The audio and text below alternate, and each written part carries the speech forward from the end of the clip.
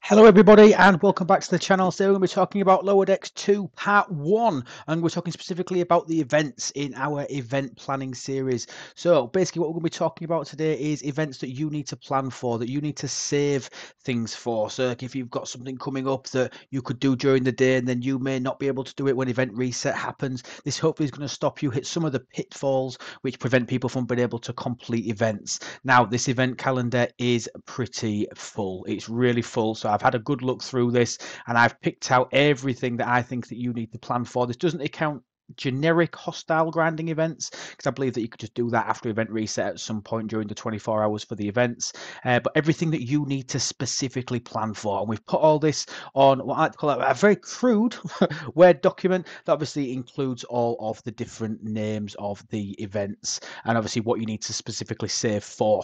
So we're going to dive into this, we're going to take a look and see what we need to do, and as always this is going to be pinned in the Lewb live chat of our Discord. The link for the Discord will be in the description of the video, so please join our Discord, chat in there, ask any questions if you've got any, but let's dive in and take a look at what the events are. So I'm going to start off with Tuesday the 5th, which is today, which is Arc Launch Day.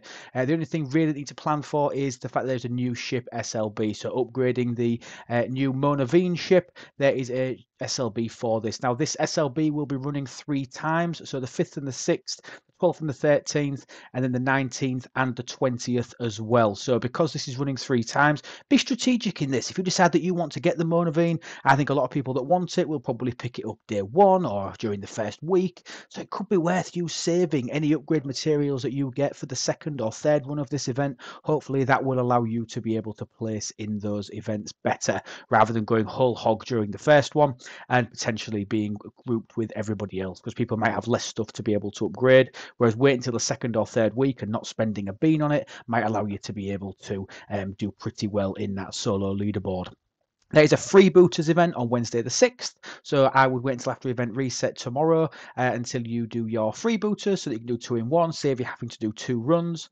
Thursday the 7th and Friday the 8th, we have uncommon and rare formation armadas. So they are, do not spend your formation armadas prior to this day. And similarly, we have a grouped artifacts event. So by getting your artifacts and also by upgrading your artifacts and spending the artifact tokens. So don't do any of your formation armadas until Thursday or Friday. Again, these both events are going to be repeated on the Thursdays and Fridays of each month. So Thursday, Fridays are going to be your days for spending and doing your formation armadas. We have 3 material spend events. So the first weekend is going to be for ransom, this lovely guy here, and ransom is an addition to the explorer strike team. So think about this, because there is only going to be 1 SMS and SLB tied to ransom. So if you are an explorer runner or your next big ship's going to be an explorer, so that's what you want to be focusing on, this could be the auction for you to dive into. Normal material spend, and obviously normally spending the the rare and epic armada directives of both standard and solos will count for these as well. During the second weekend, we are going to move across to the Interceptor Strike team. So weekend 2 is going to be for Andy Billups. So Andy Billups is an addition to the Interceptor Strike team. So again, if you are planning on getting an Interceptor very soon, and that's going to be your main ship for PvP, or if you already use an Interceptor and that is your key ship already and you're going to have that for a while, you may want to not go hard on the first week and decide that you save everything up for this second week. Now, the third week has been advertised to us as a surprise. We do not know what the third material spend, SMS, SLB, makeup, we have no idea what this weekend is going to be. Saturday the 23rd and Sunday the 24th, we have no idea what these events are going to be for. All we do know is that there will be an auction that weekend. So again, if PvP is not your thing at all, and you have no plans to engage in PvP, you may decide to skip the first 2 weekends, save everything that you can get over the next month, and just blow it in the third weekend, whoever that is for. Hopefully it'll be somebody that is better for you.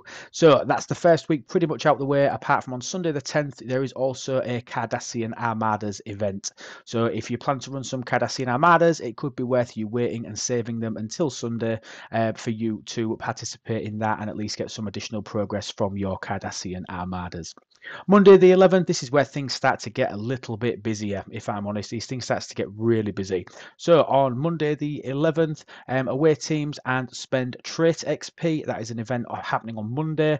I'm really pleased to announce that they have finally put the syndicate events on the calendar. So Monday the 11th, Tuesday the 12th, and then again Wednesday the 20th and Thursday the 21st, we have got our syndicate events. So make sure you are timing your pulls so that you can pull your syndicate events, pull your syndicate pulls straight after reset. So the 3 ways to get your syndicate XP is going to be from your main pull up at the top here, obviously from your daily completion as well. So by completing your dailies, obviously right in the final box, you get syndicate XP, and then likewise from your Mantis refinery. That's the 3 ways to get syndicate XP at the moment. Obviously, if you're going to be spending multi-phasics, that is another option, and likewise there will be packs and stuff for syndicate XP throughout the month, so save them for those particular days. It's nice to see them back on the calendar so people can plan accordingly for them, but make sure that you time it so that you're pulling them between event reset and 2 hours after. That will allow you to be able to pull your clocks back and enable you to do at least 3 refines of everything during this 2-day event, and might help you get towards that second milestone. So another really good thing for us to think about. Going back to the Monday then, solo and regular armadas. So we've got those to do. So this is spending directives. I assume you're going to get massive points for the rares and the epics compared to the uncommons. So if you plan to do any solos or normal armadas, I would save them for that Monday and that Tuesday. This does repeat again on Wednesday the 20th and Thursday the 21st. So we do have a repeat there of the solo armadas. On the Tuesday, it kicks off again our new ship SLB, which I've already covered. We've got a random queues hostile event. So rather than spending all your bells and not having enough to be able to complete the event, do not complete your queues hostiles until after event reset on Tuesday the 12th. And also starts here is the fleet commander event. So upgrading your building, upgrading your fleet commanders, spending your skill points. That then is a 4-day event running from Tuesday the 12th all the way through to Friday the 15th. Wednesday the 13th, nothing really new. Thursday the 14th, we have a power gain. Now, power gain, it is including ship XP. So it's including buildings, defense platforms, research, and ship XP. No officer XP going to be during this power gain event. This power gain event is running for 4 days. So again, if you've got some ships that you want to get leveled up with some XP, save them for this 4-day period. They are retrying the Rialto Racing. So again, Friday the 15th and 16th, we have the qualification rounds, similar to what we did last month, and then we have got the final on Sunday the 17th. Exact timings on this, keep a note on your in-game news. Hopefully they will post something in timely manner for this to give us exact timings and things like that. Monday the 18th, nothing new that I could find that you need to specifically plan for. Now remember, I am only including events that you need to plan for that may need you to actually think about them. So normal generic hostile events, there's the normal kill battleships with interceptors, kill interceptors with explorers, etc., etc. Eclipse hostiles, normal hostiles. There's all these events scattered around as well. All I'm giving you here is the stuff that you need to specifically plan for. Tuesday the 19th, there is a Swarms event, and that also starts Tuesday the 19th, an Ultra Spend ALB. So there's a 5-day Ultra Spend ALB. So again, start thinking now. Don't be spending any Ultras until at least Tuesday the 19th. And tie it in as well. Look at stfc.ovh, stfc.ovh. Have a look into that, and obviously see when the recruit SLB is, see if it falls within this time, and you may be able to get some additional synergy from that as well. Again, on Wednesday the 20th, we have got the solo and regular armadas starting again. We also have Jelly Pursuit for people that do not have a jellyfish. I tend to err on the side of caution with this and tell people to stay away from Jelly Pursuit and really focus on the officers which are coming in with the SMSs. It's nothing worse than spending millions and millions of points trying to get a jellyfish, getting bumped down to 6th place, and then getting nothing for your material spend when you could have spent them over the weekends, and you could have at least got some milestones in the SMS, getting you some epic officer shards and some progression towards those. So I like to stay away from it, but for those really interested, it's your game, you do you, and the Jelly Pursuit is running Wednesday the 20th of September. While you're here, guys, I hope you are really enjoying this video, and I hope it's actually getting some value for you and your teams. As I've said before, please share this video out with your teams so that it's not just you that's prepared. And also, while you're here, please press the subscribe button, press the like button. Those metrics really, really help the channel. Moving on to the Thursday, we start again our uncommon and rare formation armada events and our artifact restoration events. So spending all the stuff that we've already mentioned. Ultra spend still going on. We have an officer XP and faction credit spending event as well. Now this is an SMS. So again, if you have officers that you want to level up, consider making sure that you have sufficient officer XP to complete a decent milestone. I think if you've got a couple of million in the bank, it's very rare that that doesn't cover an officer XP SMS. So I would hope that a couple of million would be all right, but you've got till the 21st to make sure that you have killed enough hostiles and banked these up. A good source of XP as well, if anybody's 35 plus, is the new Borg hostiles. The big Borg hostiles, they drop one chest every single hostile. So you may find that if you are short on officer XP, then this could be a good way for you to farm that. Syndicate event's still going on, and Jelly Pursuit's still going on, as well as the regular and solo armada spend event. Spend event meaning spending directives. Moving into Friday, this is just a follow-on from the 3 events that have started the days before. Saturday 23rd, we start our surprise material spend event and finish out our ultra spend event. Now, Sunday the 24th, this is the first time. Now, when I say Mono Solos, this is obviously for the new ship, the Monovine. So you are getting free directives. So save any directives that you get for Sunday the 24th. It's the last day of the arc. They're giving people a whole month, giving them opportunity to hopefully find the money to be able to buy. Because if you do not have the Monovine, there is no free-to-play path sourcing this arc. So it gives everybody all month to buy it before we get an event to actually spend the directives.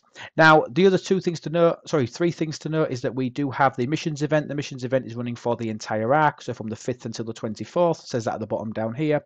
There is a build event all arc for the Monovine, so you're not going to miss out by not buying it early, which is nice for people that don't get paid till like the back end of the month, or etc. etc. It gives you all month to decide whether you want to invest in the Monovine and still get the rewards from building it during its launch arc. We've got ticket events, the standard ones, running from Friday to Sunday. I hope everybody really likes this series. As I've said, this particular calendar, I'm sorry it looks crude. I'm going to try and spruce it up during future editions, but I wanted to get this out as quickly as I possibly could. This is going to be pinned in the Lewb live chat on our Discord. So join our Discord. Link to that is in the description down below. Please pop over there, say hi to us, and make use of this calendar. Share this video with your teams. Make sure it's not just you that's fully informed. Make sure it's fully shared with your teams. Please subscribe to the channel if you haven't already. We're doing really well on that, and I thank everybody for what they do. We do have a merch store, so if anyone wants to pick up some Lewb merch, I saw Rev donning it earlier. There he is, donning a Lewb nut hat. See, even the big guys like our merch. No, always really, really nice. So please go check that out. We've got some fantastic stuff on the merch store, and always really nice to see other content creators supporting other content creators. It's always nice to see that. And the website for the merch is itslewb.com. Nice and easy to remember, itslewb.com. Click on the merch button and you can see all the really cool merch that we have got in there already. More editions coming all the time, but this is what we've got at the moment, and there's some really cool stuff in there. While you're here on YouTube, if you do want to support the channel on a monthly basis, we do have a join button where you can become a member of the channel. Thank you to the 3 members that we've got so far, Andy, Candy and VA. Thank you so much for your ongoing support. I said I would shout you out as much as I physically could, and thank you. I really appreciate it. So we do have a join button down there for people to join in. We are streaming live on Twitch on Tuesdays, which is, if you're watching this really quick from the time that I've launched it, that will be tonight about 8:30 to 9 p.m. UK time. We will be starting that, but we stream every Tuesday at that time, and we try and get a bonus stream in as well. So thank you everybody for watching. I hope you found this useful. Please leave a comment down below. That really helps the channel. It really helps the metrics, but I hope you found this useful. And as I've said, please get in touch with us if you have any questions. And remember, guys, everything is better with Lewb. Take care and have a wonderful day.